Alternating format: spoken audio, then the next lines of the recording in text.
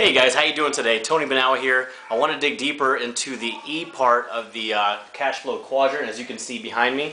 All right, E stands for employee, and for those of you who don't know, Robert Kiyosaki actually came up with this cash flow quadrant to distinguish the four types of ways people make money today, and the different language that's included in each quadrant, the different mindset, just a different kind of people. And the only difference is the way people make money is the language they speak. But today I want to talk to you specifically about the employee square. Because the employee square is where we all pretty much land, usually. Because what happens is when we grow up, from the time we're young kids, like 5 years old, we start kindergarten, our school is structured in a way where they teach us skills to grow up and work for other people, and basically to build other people's dreams, work for what we call the business owners, which is the top right corner over here. All right, so most of us actually end up in the E quadrant, and the E's actually work for the B's, right? The B's own the corporations and the businesses and hire people, the E's, to work for them. So the E's are usually people that go to college, get a good degree, and then when they graduate, they find jobs, traditional jobs, to make money and support themselves and their family, right? So what happens, along the way when you're an employee and you actually later on down the road decide that you want more freedom and more money? Well, I mean, what do people do? Okay, first of all, they lack the education as a business owner, right? They lack the education, so what do? They try to go out and find another job. They don't go out and find another business, or they don't go out and try to become an investor, first and foremost, because in order to be a successful investor, you have to have some knowledge. All right, Robert Kiyosaki back in 1996 told me, he said, I had a friend who had $20,000, and he came up to me and said, Robert, he goes, I have $20,000 to invest. He goes, I want to ask you what to do with this $20,000. And Robert Kiyosaki said, I want you to take that $20,000 and invest in your education. And the guy's like, huh?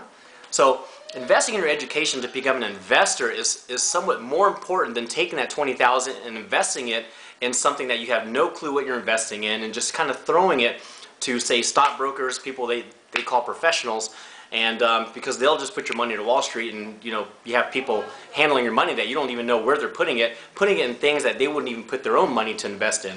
All right, and we all know in 2007 a lot of people lost all their wealth and lost all their retirement because people put their monies in the wrong mutual funds, or whatever you call it. Okay, so an employee, once again, all right, a lot of people later on down the road, whenever they're getting tired of their job and they're like, this isn't going to cut it. I just go to work, come home, go to work, go home, go to work, come home for like 35 years, 45 years, and then you retire when you're 65. All right, you start thinking of that long, drawn-out road, and you're like, I don't want to do that. I want more time. I want more time to with my family. I want to go on vacations. I want to see the awesome things that this world has to offer. And so what do you start doing? People start looking for another job, that maybe pays more, maybe that they have less responsibility. But the truth is that if you find a job, you're still in the E quadrant, meaning you're still having to trade your time for money, and you're still having to pay the most taxes, get the least amount of tax breaks, and there's just always a ceiling to what you can make in the E quadrant. If you want to make more money, then you're either going to have to take on more responsibility, which is going to take up more time.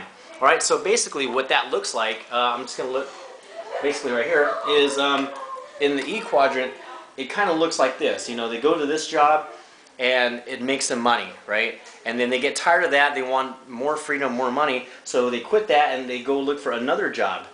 But it's the same quadrant, so basically what they're doing is they're just kind of going in circles in their own rat race inside the E quadrant, all right? So that's not what we want to do. What we want to do is we want to become an employee, right? And if you want more time and more money, then you're going to have to find a way how to bring yourself over to the B quadrant, which is where you own your own business, and you hire people to do things for you so you don't have to, so you can actually enjoy life, take the time to do whatever you want in life. All right? So, think about it. If you want more time in your life, you want more freedom, you want the tax benefits, you want to get paid first before the government takes money from you, employee, right? Because as an employee, what happens? The government takes a cut of your money, 50% or more, all right? And then you get your money. As a business owner, you're able to get all your money you know, all up front, and then you can just kind of defer taxes depending on where you put it. You know, 1031 exchange with real estate or investing in other things, you get to write off a lot of things, right? So it's just a better advantage as a business owner, and that's where the true wealth is, and that's where the true time freedom and financial freedom is. If you're in the E or the S, which is on the left side of the quadrant, right here, the E and the S is a self-employed employee. You'll never really attain your true freedom, you know, and all the freedom that you want in life. You have to move over to the right side.